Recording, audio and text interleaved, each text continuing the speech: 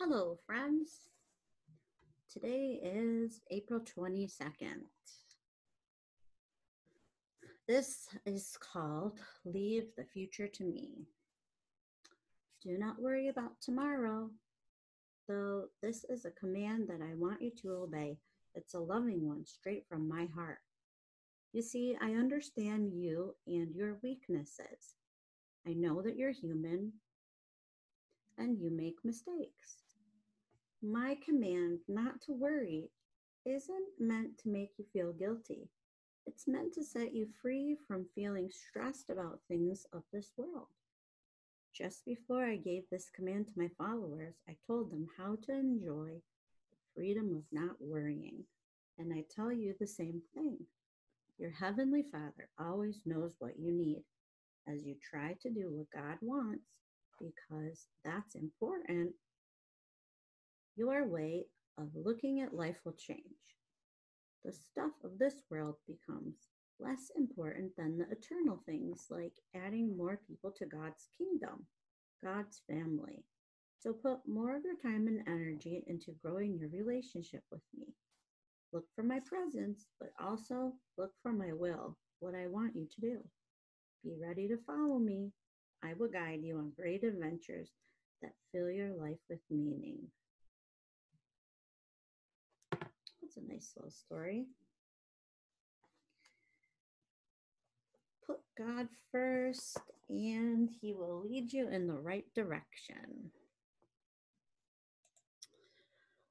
All right, I want to thank everyone for having their moms or dads send me a couple pictures of their work yesterday.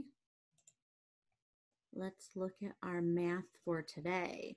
So this is the problem solving lesson, and I've cut it down to make it not so long for you. Let's read the example at the top. So this is lesson 10.5.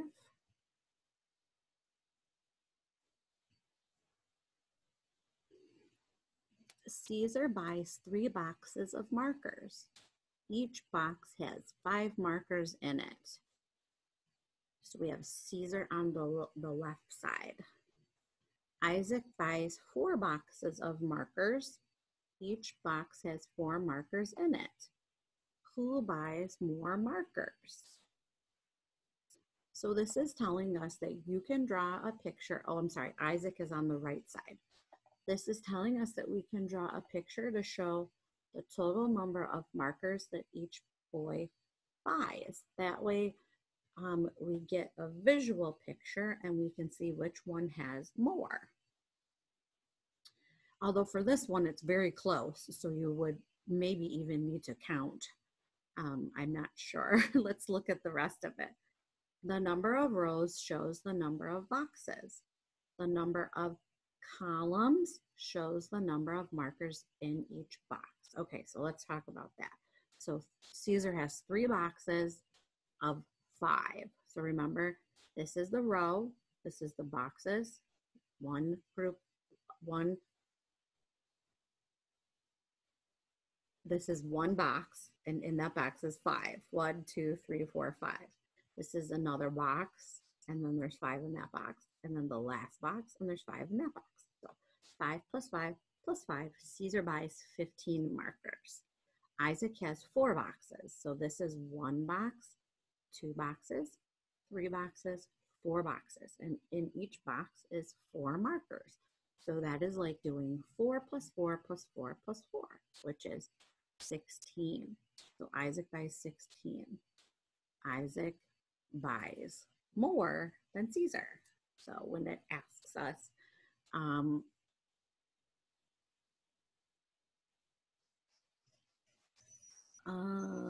I was thinking it said, total number of markers each boy buys and who buys more. Okay, so Isaac buys more markers. All right, so that's just our example. Now, I don't want that yet. Oh, where did it go? Very weird. Okay, so there's our example. On the back, there are 3 problems. So this is good for you to draw out rows and how many would go in each row. Maybe you even know a step further what the multiplication problem would look like if you were doing that, which is good. But probably drawing a picture will be the best way to help you. So let me do number 1 with you. So there's 3 on this page. The next page is going to be an example, and then there's 2 more problems. So today there'll be a total of just 5 problems. And we're also going to be skipping a page. So I don't want it to be too much for you. Number 1, Mr. Hill plants 2 rows of 5 tulips. 2 rows of 5 tulips. I think I'm going to use a stamp. 2 rows of 5 tulips. He also plants 3 rows of 3 daisies. Does Mr. Hill plant more tulips or daisies? Draw a picture and solve. So I'm going to use my stamp. I'll use the hearts for tulips. 2 rows of 5. 1, 2, 3, 4, 5. Here's 1 row. 1, 2, 3, 4, 5. Here's my second row. Now I think I'll pick a star for the daisies. So I have 2 rows of 5. 5 and 5 is 10, right? And now I'll do 3 rows of 3 daisies. There's 1 row of 3 daisies, 2 rows of 3 daisies, and 3 rows of 3 daisies.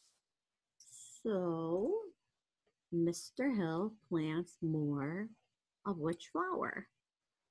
Tulips, those are my red hearts, or daisies, those are my yellow stars. Did you say tulips? All right, I would write tulips.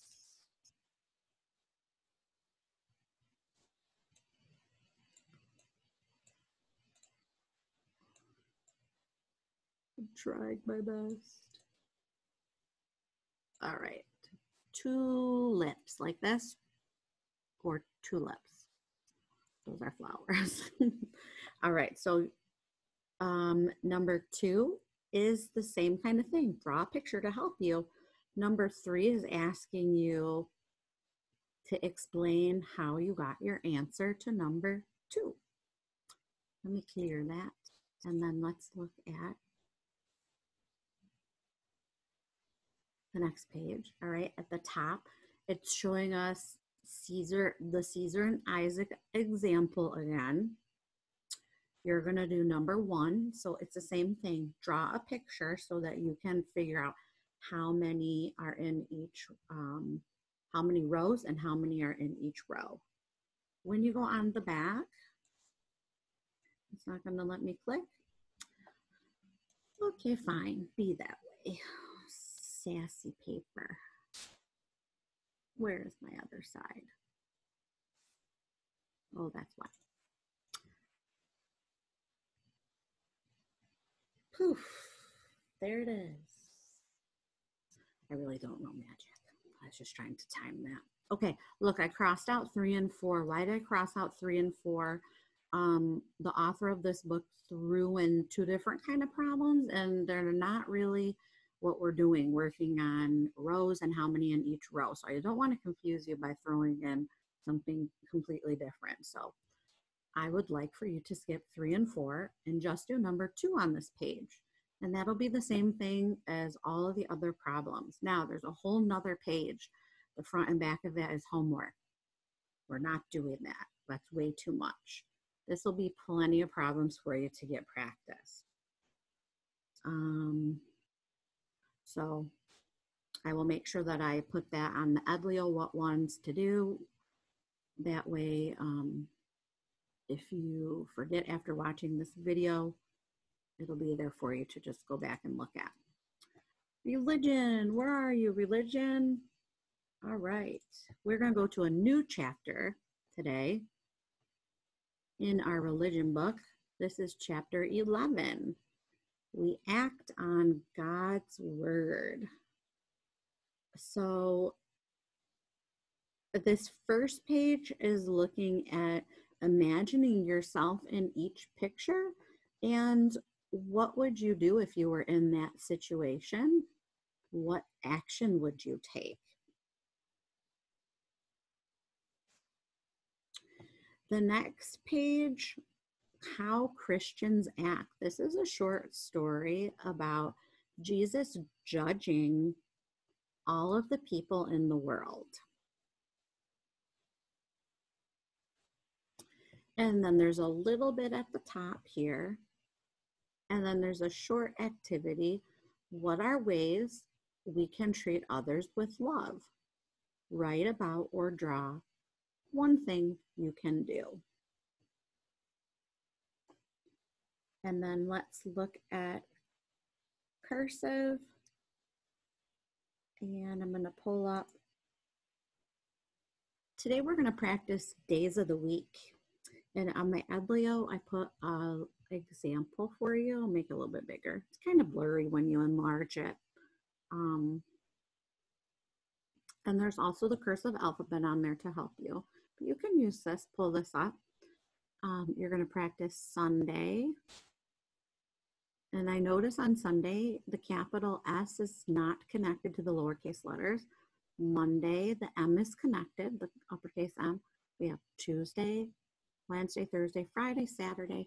And you do not need to write, there are 7 days in a week. You're more than welcome to. This was just an example paper I found online as I wanted you to see the days of the week. So I would like for you to practice those today.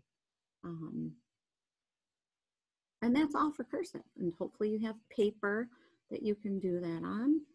And that's going to be all the work I want you to do for today. I think that's plenty. There's something else I was going to tell you. I don't remember. Anyways, I hope that you have a great day and I will see you tomorrow. Bye-bye.